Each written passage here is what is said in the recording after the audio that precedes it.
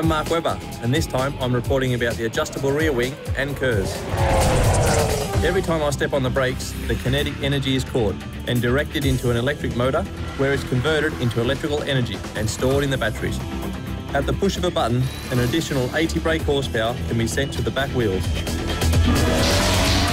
in either small doses or at once for about 6.6 seconds.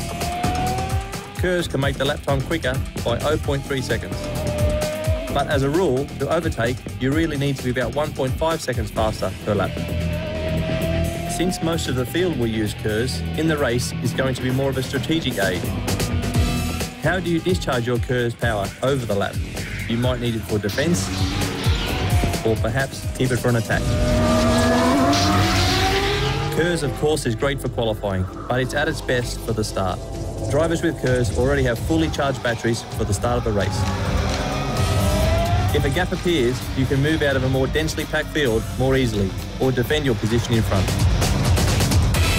In the race then, Kers can tip the scale. Instead of the front wing in 2011, we can change the aerodynamics of the rear of the car.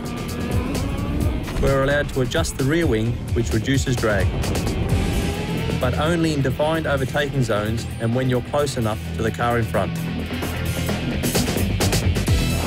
When you leave the slipstream, you kind of bounced against a wall of air. The adjustable rear wing can make the car more streamlined and give you about 7 to 13 kilometres an hour more speed.